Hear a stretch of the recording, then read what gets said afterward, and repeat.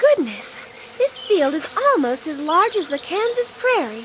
How are we ever to find the yellow brick road? So many flowers. Yellow and white and blue and purple. I suppose when I have brains, I shall probably appreciate them better. And if I only had a heart, I would love them. Yeah, flowers are for sissies. Oh.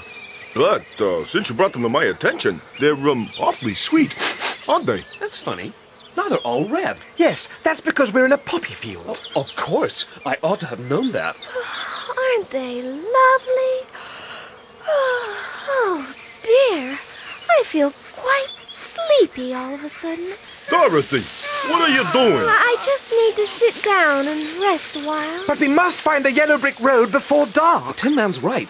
Come on, Dorothy. Walk between us. Yes. We'll hold you up for support. Just need to close my eyes for a minute or two. She's fast asleep, and Toto as well. Oh, what's come over her? I know.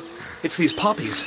I've heard munchkins say that the scent of poppies puts humans to sleep in a second. Lucky me. Being made of straw, I'm not troubled by the scent of flowers. Neither am I, being made of tin. Well, as for me, I'm feeling awfully drowsy.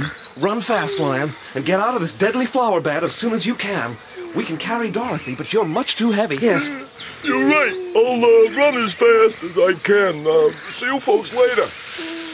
Come on, Tinman. Let's make a chair with our hands to carry Dorothy. And don't forget Toto.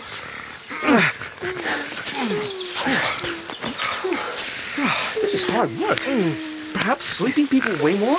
Oh, it seems this field will never end. Uh-oh. Do you see what I see?